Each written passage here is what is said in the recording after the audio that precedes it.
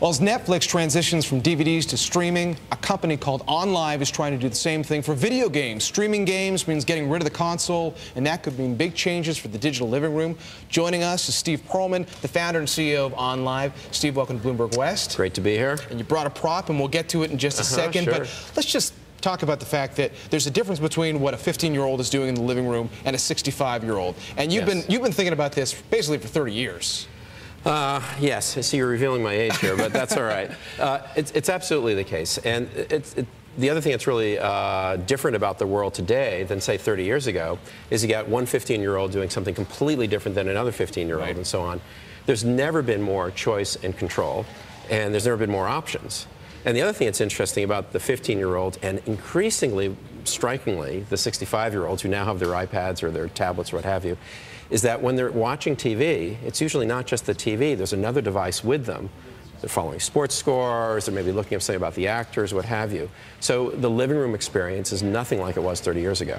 Now, you guys are doing things specifically with games in that universe. Is that because games are the natural target for this, or because it's sort of the easiest use of the technology?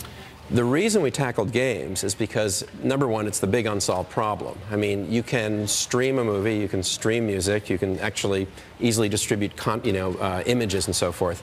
But a video game, well, that's a different thing. You need a device that's local to where you're playing it, and the performance of that device, of course, gets more and more obsolete as time goes on, right? And so, for example, the Xbox 360, PlayStation 3, these are 2005 technologies, and they're getting long in the tooth. And so typically, people go and buy new devices. But with streaming media, like with television, you never have an obsolescence of television, really, or very rarely you go from standard definition to HD TV.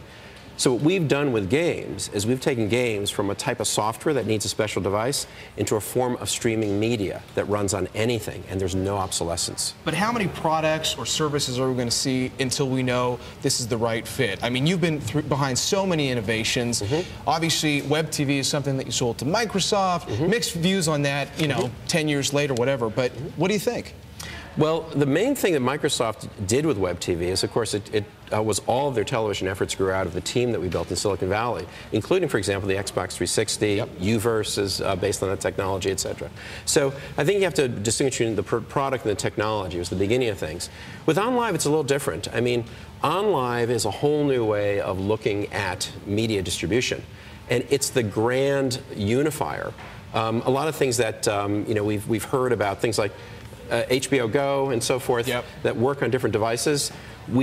OnLive will make it so that one version of that will work across all devices. Steve, great perspectives. It's good of you to join us, and please come back soon, Steve Perlman of OnLive. We're coming